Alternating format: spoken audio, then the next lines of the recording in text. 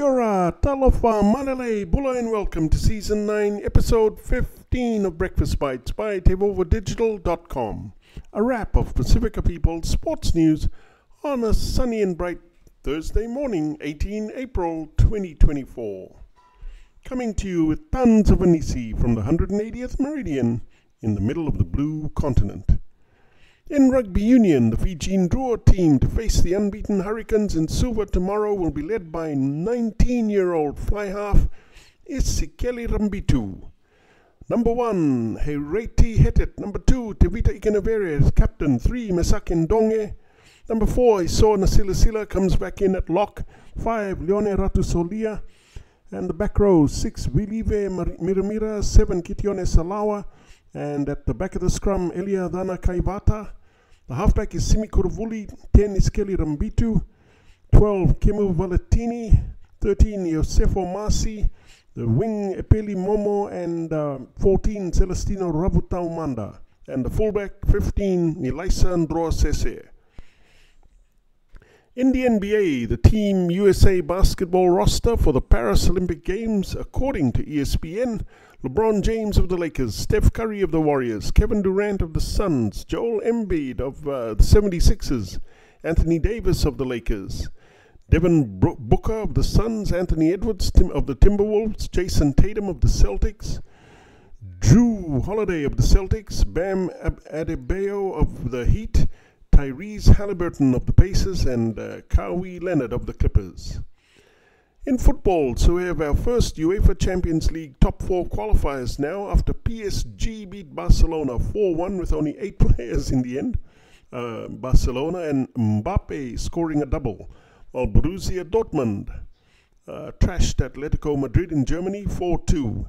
This morning, Man City hosts Harry Kane and Bayern Munich, while Real Madrid entertain Arsenal in Spain. In sports biz, Sunday's final round TV viewership of the Masters, which saw Scotty Scheffler run away from the field to win his second green jacket by 4 strokes, drew a surprisingly small audience of only 9.6 million viewers, down almost 21% from last year's 12.1 million final round audience. In Rugby League, breaking news, Penrith Panthers enforcer James Fisher-Harris has been granted a release from the remaining 2 years of his deal to join the New Zealand Warriors in a bombshell switch. Fisher-Harris, a New Zealand international, will link up with the Warriors in 2025 on a 4-year deal.